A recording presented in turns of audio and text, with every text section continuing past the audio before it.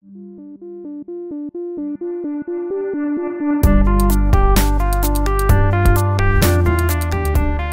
going to have a look at what it means to be paralysed and the journey to try and find a cure for a spinal cord injury. We are here, of course, because of Mark Pollock, explorer and motivational speaker. He's the man you saw in the video. We'll be speaking to people from all fields, from the personal training side, from robotics, and of course from molecular biology side. All of these disciplines working to try and find a cure for paralysis. But we'll start off by introducing Mark Pollock. Perhaps, Mark, you might start off by explaining, as you have so many times on so many channels, how you got here today. Wait, you think I can stop going on about myself? No! Yeah, it was coming on for just over 3.5 years ago. I fell from a second-story window, hit the concrete below. I don't know what happened next. I just have heard from some of the people who found me that they thought I was dead. They saved my life. The doctors in intensive care, the nurses in intensive care predicted that I was going to die. Whenever I worked out what was going on, I wondered whether dying would have been a better outcome, because I lay in intensive care high on morphine with a fractured skull, bleeds in my brain, massive internal injuries, broken bones, paralysed. And from those very early moments, I knew that paralysed people had no hope of recovery. It's why I picked Christopher Reeve's chair. Christopher Reeve wasn't widely embraced by by people in wheelchairs. Whenever he said that he dreamed of a world of empty wheelchairs, he got a lot of pushback on that. Because people were offended. People were offended. People who were going to spend the rest of their life in wheelchairs felt that he was looking down on them. Yeah, and that the wheelchair, for some people, well, for all of us in wheelchairs, is an enabler. But you know, he was a pioneer. He was inspiring. He wanted to get out of his wheelchair. Now he didn't achieve his dream for a whole host of different reasons. And the chair that is in this science gallery, making its international debut without Christopher Reeve, is in the science gallery here today, and it represents for me the failure of the system, the people within the system, all of us, to find a cure for spinal cord injury, and he died. Yet his legacy lives on in his foundation, in the people who are there, and for me, at any rate, provided the hope whenever I was flat out in hospital for 18 months that maybe it could be different. One of the most serendipitous things that happened, sadly, was Christopher Reeve's spinal cord injury, because he was a celebrity, and we were very fortunate in that he decided to use that celebrity to advantage of anyone living with a spinal cord injury and those scientists who were working in the field. And he really, I think, was the first person who put a human face on spinal cord injury. He was very smart, and he appreciated the science. He understood how difficult it was, but he also understood the enormous promise that it holds. It's about the organisation and the collaboration and the power of one.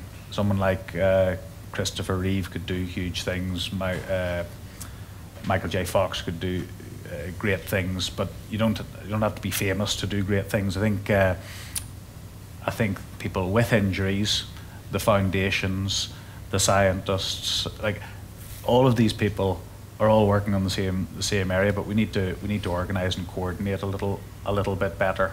As we think about what a cure might look like, I think that it's safe to say that the experts, the clinicians, the scientists would all agree, and probably most of the patients themselves, that there's not ever going to be a single cure. There are going to be combinations of interventions that promote different recoveries after injury. Simon, I suppose you've been here as Mark's prostheses in some way. When we were talking about training, talk to us a little bit about your role, what you've been doing for Mark and Project Walk. The research in this area is at a very early stage, and particularly as larger therapy institutions such as Project Walk grow, the research is going to get stronger in exactly how these aggressive physical therapy systems can benefit. And I suppose the second element of it then is throughout the training there's an attempt to encourage some kind of plasticity in the central nervous system. There's an attempt to reconnect the brain with the legs through the injury site almost. So as Mark attempts to lift his knee to his chest, he'll attempt that, he'll think it, and then he wouldn't be able to do it, but I would move his knee towards his chest. And the idea being that through repetition, that there might be some kind of rewiring of the neural network. And he's thinking and I'm moving, and then the top connects back down with the bottom, and there might be some kind of return of function. So I've got motors at the sensors all over the feet, multiple sensors in the feet, motors and sensors at the knees and at the hips. I'll press a button here on the right hand. I'll move over to the left, press a button, and away we'll go. Okay, ready, and yeah. And a bit left.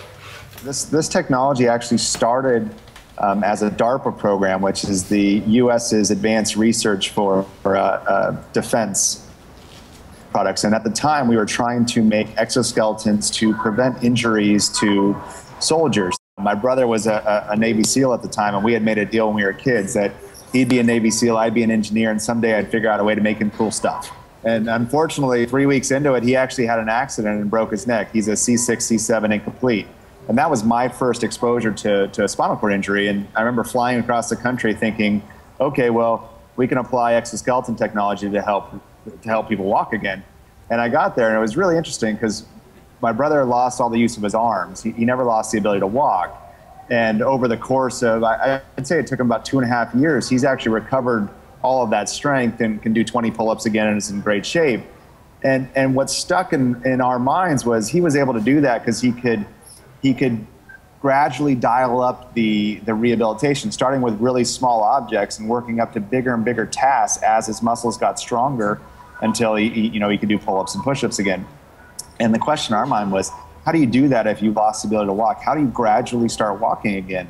Even if you have 5% or 10% of your muscle strength, you really need an exoskeleton to support that differential, to replace the lost muscle and let the users actually walk. And as they recover, we thought, use that exoskeleton to fill in the deficiencies.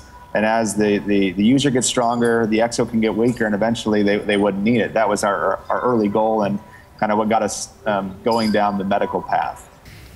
Myself and Mark both have trained under a guy called Andy Galbraith out in Cambridge. And just when you mentioned that you did 200 steps in the first couple of hours, he asked me just to mention to you that I did 548.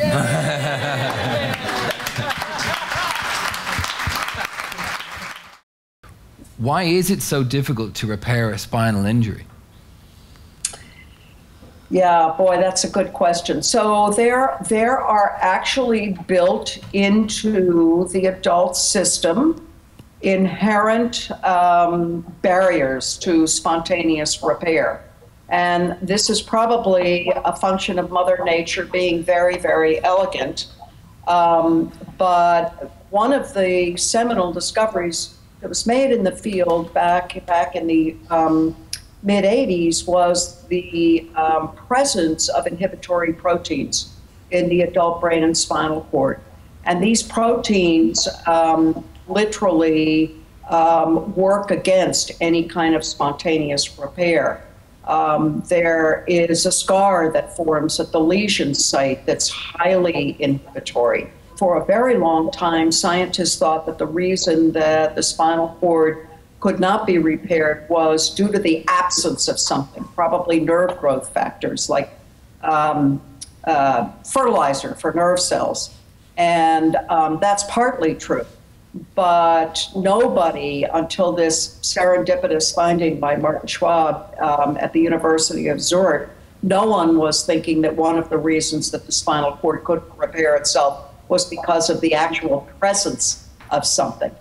More recently, some very exciting new threads have begun to emerge. This notion that the brain and spinal cord are plastic, that they have the capacity to reorganize, to change after injury and after disease, and that they can actually, there are things that can be done so that the brain and spinal cord become active promoters of recovery. When you have a spinal cord injury, as devastating as it is, it turns out you don't really injure a high number of neurons. You just injure those, in most cases, that are connecting the brain to the spinal cord. And so, in a sense, we work around that, and we've been doing two things. One is activating the system, taking the things that the brain did, which is not fine control, and replacing that with some generalized stimulation so the spinal cord can do all of its sophisticated control like it did before the injury. And the second is to amplify any of the residual fibers that may cross the lesion to help with movement that's intended. We have taken all of this knowledge and implanted stimulators at the lower part of the spinal cord to test this theory, and it turns out that it's worked pretty well. These people who were completely paralyzed before the stimulator can stand without any physical assistance when the stimulator's on, and can also move their toes, ankles, knees, hips, not like they did before the injury, but the fact that they can do it at all is a great step forward, if you will. Rob Summers, who's one of the 4 patients you're treating, regained some sexual and bladder function. He can also move his toes, ankles, knees and hips on command. Is that right? That is right. It's very important that the research community interfaces with people who are affected and understand and connect with the desperation sometimes there is to find a cure. Most people talk about supporting us because they hope for a cure, perhaps not for themselves, but for the next generation of people who are injured. So actually, I don't come up against desperate frustration, actually, very often at all. Most people, on an intellectual level, understand that the research is being done, but the fact is it takes a lot of money and time. I knew that paralysed people had no hope of recovery. And suddenly I was one of those people, someone with no hope, physically no hope of recovery, because there are no therapies, there are no cures. I don't think anyone in this exhibition, the Ranulph Fiennes of the world, the Sonia O'Sullivans, the Dysons of this world, I don't think they would have done any of the things that they did without hope.